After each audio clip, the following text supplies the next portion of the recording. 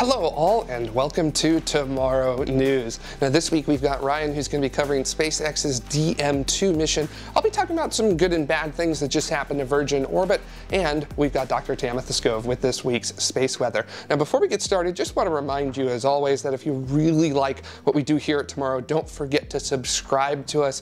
Hit the notification bell somewhere up there, like the video, share the video everywhere that you can. Every little bit of support helps us in getting the news of our universe out to everyone that we can. So why wait any longer? Because Ryan has got a lot to talk about this week of May 26th, 2020. Ryan, go ahead and take it away because you got a lot to cover. It is only one day until DM-2, and hoping that the 50% chance of a scrub won't delay our excitement, we are very close to the day where, if the launch goes ahead, it would be 15 years to the day since Falcon 1's first successful hot fire test. The astronauts who will be riding the Dragon all the way to the International Space Station, Bob Behnken and Doug Hurley, have completed a full rehearsal of the activities that they will be taking part in on launch day, making sure that they and everyone around them is ready for the real thing. Bob Behnken has also said that they do have a name for the Dragon capsule, but they will announce it on launch day, giving us even more things to be excited about. But the buzz around launch day for DM-2 certainly has not affected Starship, as the SN4 vehicle has performed yet another static fire as it readies itself for a 150-metre hop that should be coming very soon, and SN6 is being worked on, and the nose cones can still be found all around the complex. For a long time, SpaceX have become one of, or if not the cheapest way to get big satellites into space, or a large cluster of them at once. However, they haven't been so dominant in the small sat market. Of course, to begin with, SpaceX originally were going to continue with the Falcon 1 program until they decided to focus their efforts on Falcon 9 and its surrounding programs. But in August, they announced the small-sat rideshare program, where for the cheap price of $1 million for 200 kilos into low Earth orbit, you could launch your small-sat into space. And a new customer has been announced. Planet, which is an Earth imaging company with more than 150 satellites already in orbit, announced that they will launch 6 of their SkySat satellites on Starlink missions. The fairing of the Falcon 9 is already pretty cramped with all of the Starlink satellites in there, but I am sure that they can make some room. You can see the SpaceX rideshare program as more of a bus to get into space, whereas small sat providers such as Rocket Lab are more of a taxi to your desired orbit. For the 5th time, American astronauts will launch for the first time on an American-made launch system, following Mercury, Gemini, Apollo, and the Space Shuttle. We're really close now, and I really am struggling to believe that this is actually going to happen, but it is. I'm going to be honest, and even though there are astronauts launching on Soyuz to the ISS roughly every 6 months, this just seems so much more cooler to me, and it isn't because I am a SpaceX fanboy. Us mere mortals here on Earth will be able to connect to this launch more than any other, because Elon and the team at SpaceX have shown us every step of the way, from the failures of Falcon 1 to the successes of Falcon 9 and the tests of the Dragon spacecraft. No one else has done this before. No other organisation has been this transparent, which is why I believe that this new era of spaceflight is truly special. And Ryan is quite right about this being a new era of spaceflight, and I can actually think of another company that's been just as transparent as SpaceX has, and that is Virgin Orbit. They've been showing us the grittiest of details of what it's like to start up an aerospace company since day one. And while most of us were at home for the Memorial Day holiday we just had in the United States, Virgin Orbit, they were busy off the coast of Southern California. LauncherOne was prepped and set for its first test flight.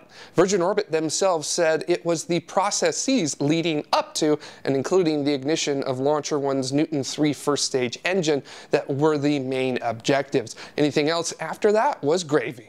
Now, you're probably wondering why I called Virgin Orbit transparent when they did not live stream this first test flight of LauncherOne. Now, last year we actually had Virgin Orbit's VP of Special Projects, William Pomerantz, on the show, and I asked him why that wasn't going to happen. You've heard me evangelize for air launch and how much I love that. It is awesome in so many ways. It ain't great for live streaming. No, it's not. Because when we drop the rocket off the aircraft, we're 1,000 miles away from anything. Yeah, and I would imagine you also have to, like, you know, the plane's rolling, Yep, so exactly. you got to get out of the way of the rocket, which means that you're no longer really on there with signal on a satellite. So when you drop the rocket, your aircraft has just gotten about 60,000 pounds lighter on that side. So it veers off, which is good because we want to get the airplane very, very far away from the rocket as quickly as possible, just in case. So it's in a very steep climb and then goes into a very steep bank and gets the heck out of Dodge very, very, very quickly. So yeah, when you think about radomes and antennae that are on this aircraft, they're not pointed in the optimal direction for high definition video streaming. I mean, makes sense to me. Streams are a bonus. You know, no entity is obligated to give us a look into what they're actually doing. But this is a segment that's talking about the test flight of LauncherOne, not my soapbox, so let's get rid of it. All ground systems worked as planned, and that's important because LauncherOne is a first of its kind. Other air-launched orbital class rockets like Northrop Grumman's Pegasus are solid-fueled. LauncherOne is liquid-fueled, RP-1 and liquid oxygen. No one has done an air-launched orbital class rocket before that's liquid-fueled. Now, Virgin Orbit's 747 Cosmic Girl took off from Mojave Air and Spaceport and headed out over the Pacific. Once in the test area, Cosmic Girl lined up with its heading, hit its altitude and its angle it wanted to be at just the right speed, and then released LauncherOne. Virgin Orbit has said that there was a clean release. Ignition of the Newton 3 engine occurred, and the test flight was terminated a few seconds later. Now, it's important to remember that this was a test flight, and failure of a rocket on its first flight is quite common. And that's all of the information that we have at the moment, so if any more becomes available, we'll keep you in the loop. So let's head on over and check out this past week's Earth departures and station arrivals. Beginning in Japan, an H-2B rocket left the pad at the Tanegashima Space Center on May 20th at 1731 Universal Time. On board was H-2B Transfer Vehicle 9, also known as Kanatori 9, a JAXA uncrewed resupply vehicle for the International Space Station. This was the final flight of an H-2B rocket, as the HTV vehicle is being retired, which I will talk about in just a few segments. Going west to Russia, a Soyuz 2-1B rocket lifted off from the Plistiksk Cosmodrome May 22nd at 0731 Universal. Russia's Ministry of Defense did not provide any information on the payload, but based on ground tracks of the rocket and orbital parameters after deployment, it's likely the fourth EKS satellite, also known as Tundra, which is used for missile warning. Now we go up, where on May 25th at 12:13 Universal, Kanatori 9 was captured by the International Space Station's Canadarm2, carrying 6,000 kilograms of supplies that include the final set of 6 lithium-ion batteries to upgrade the ISS current batteries. Now, earlier I mentioned that we saw the final launch of an H-2B rocket, and that's because this is also the final flight of JAXA's H-2B transfer vehicle. A new rocket known as H-3 is set to perform its test flight later this year, and HTV-X will take over as JAXA's new cargo vehicle, increasing the payload capability to 7,200 kilograms. And here are your upcoming launches.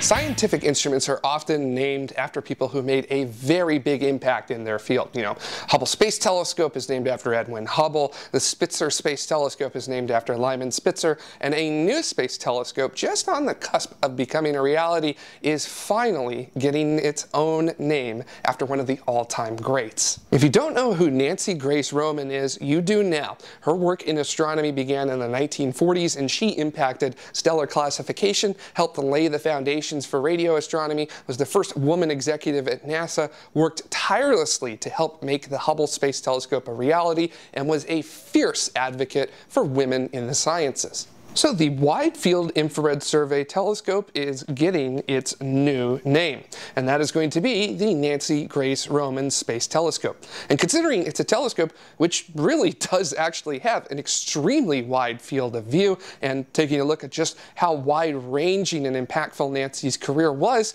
it's an instrument certainly worthy of her name. What I'm really looking forward to with the Roman Space Telescope is just how wide a field of view it's going to enable astronomers to use. That is pretty game-changing, I gotta say. In addition, it's actually going to be able to directly see exoplanets as small as Jupiter. So that's like super exciting, and I can't wait for it to launch, which is currently scheduled for 2025. And of course, we'll see if that schedule holds. All depends on budget and other things like that. But I mean, hey, hopefully it won't be James Webb. Anyways, moving on. Let's go ahead and go to space weather with our own Dr. Tamitha Skov.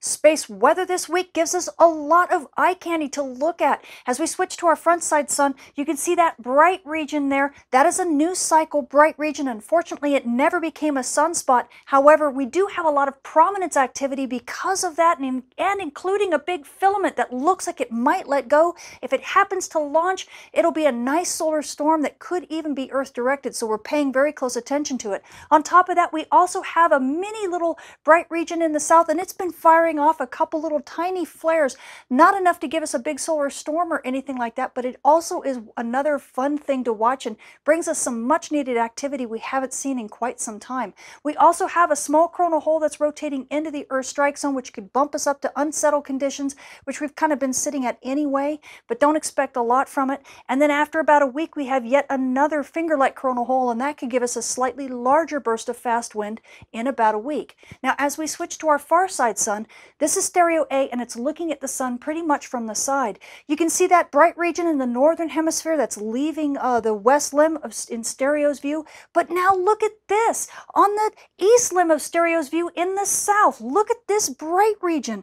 And as it begins to rotate into view, wait for it, bam! Did you see that?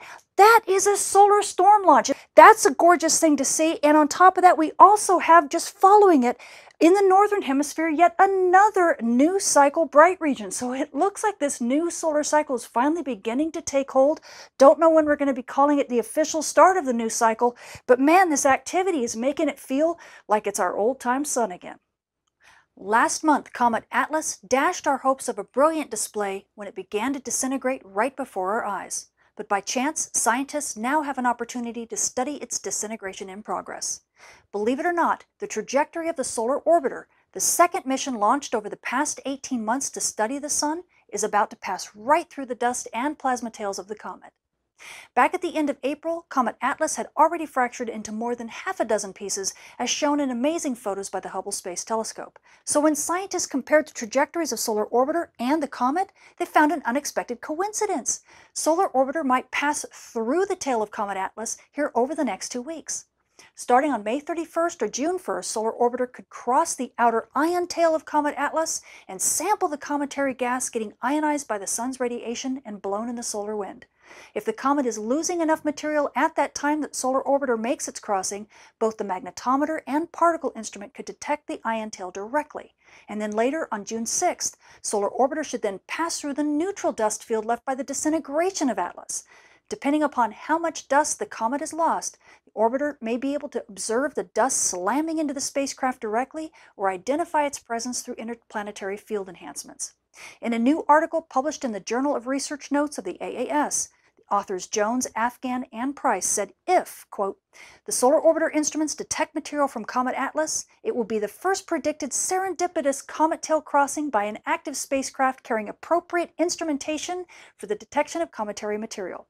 Hey, perhaps the disintegration of Atlas won't be such a letdown after all. For more details on this week's space weather, including more info about comets Atlas and Swan, come check out my channel or see me at spaceweatherwoman.com. And to wrap up this week's Tomorrow News, I just want to thank all of you who help contribute to the shows here at Tomorrow. We really can't do this without you, and each and every one of you who does so, y'all are like the best people ever. And I just want to say, if you would like to help contribute to the shows of tomorrow, you can head on over to youtube.com/TMRO/join to do so and check out all the great rewards that we have available to you at the different levels of support. And of course, watching our shows, liking our videos, subscribing to Tomorrow, setting up notifications either for some of our videos or all of them, and sharing our videos everywhere you can is also an incredible help as well. And that's Miko for this edition of Tomorrow News. We do want to let you know that we are planning to have a special edition of news to cover SpaceX's DM-2 mission, but we're going to have that come out once it actually docks with the International Space Station. So thanks for joining us this week, and until the next one, stay safe, stay healthy, and keep exploring.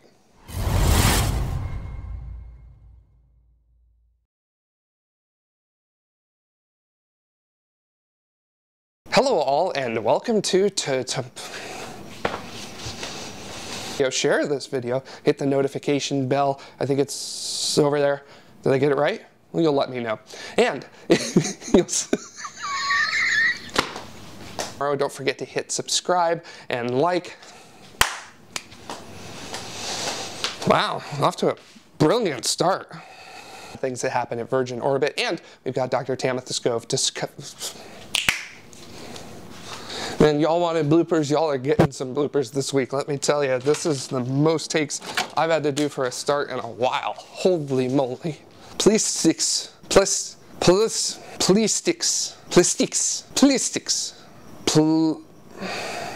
Wow. One letter. 2 letters.